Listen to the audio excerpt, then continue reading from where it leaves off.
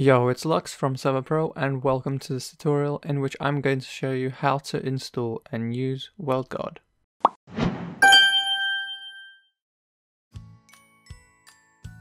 To install the plugin, head over to the plugin section and type in WorldGuard. Click Install Latest to install the plugin, and you will also need WorldEdit for this plugin to work, so make sure you install that too.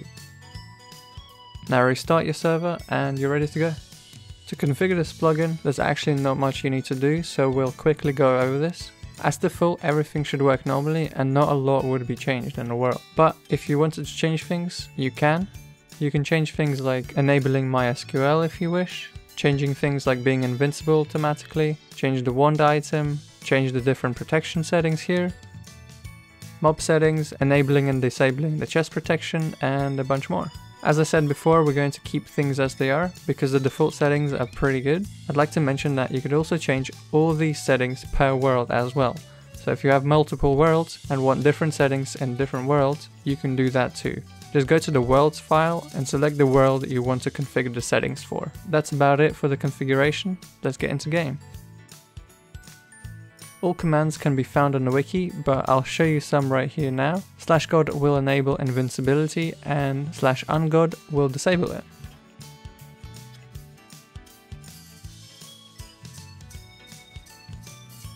/heal will heal you and other players if you specify.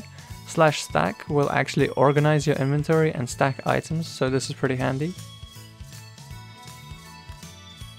Things like /stopfire and /allowfire will disable and enable fire spread respectively.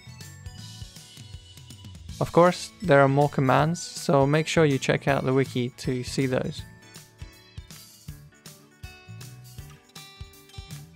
This plugin also has a simple chest protection feature, however you'll have to enable it in the config first. To protect a chest, just place a sign below the chest and type in lock surrounded by square brackets on the first line, and on the second line type in your username, and on the rest you can type other player names who you want to give access to the chest. It's that simple. Of course, it's not as powerful and customizable as other chest protection plugins, so if you want something better, I suggest something like Block Locker. The main part of this plugin is being able to create and customize regions.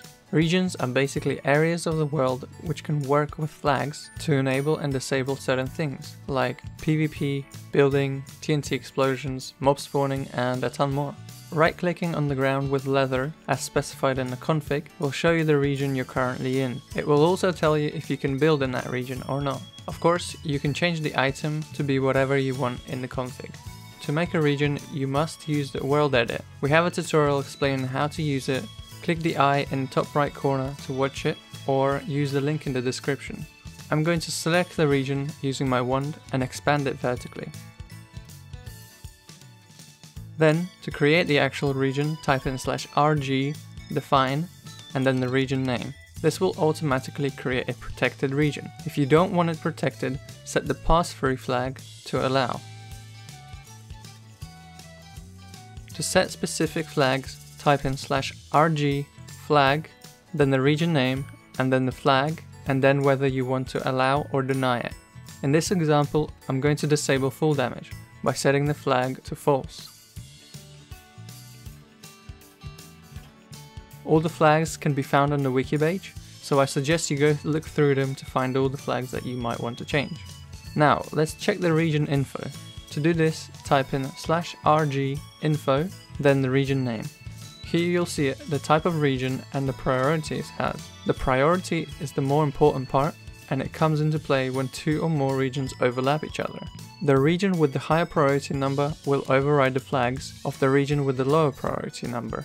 This way you can create special places like healing outposts and PvP areas.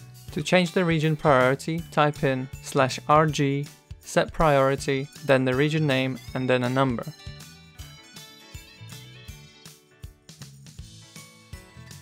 With WorldGuard, you can also allow players to claim land. To claim land, select what you want to claim with the WorldEdit wand and type in /rg claim and then the region name.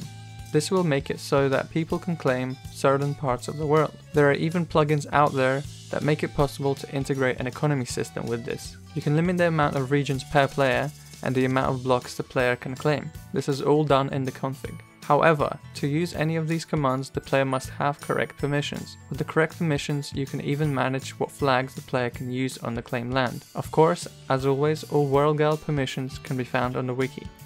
And apart from that, I hope this tutorial was helpful. If you have any plugin suggestions, leave them down in the comments. And if you're having issues with anything, contact our support team. Thank you for watching, and I'll see you in the next one.